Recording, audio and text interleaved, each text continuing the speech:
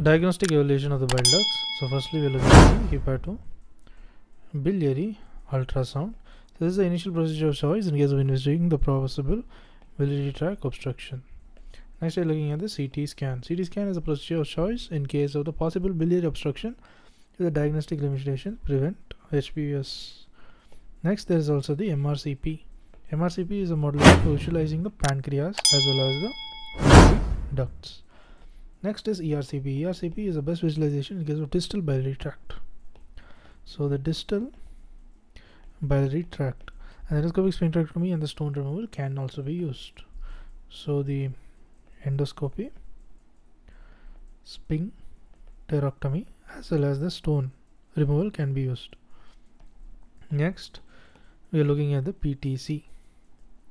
In case of the PTC, the percutaneous transhepatic cholangiography.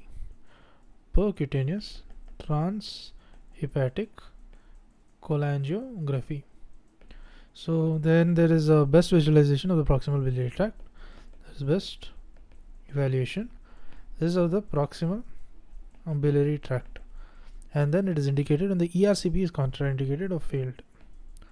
And next is EUS. EUS is most sensitive in case of in case of the detecting the ampullary stones.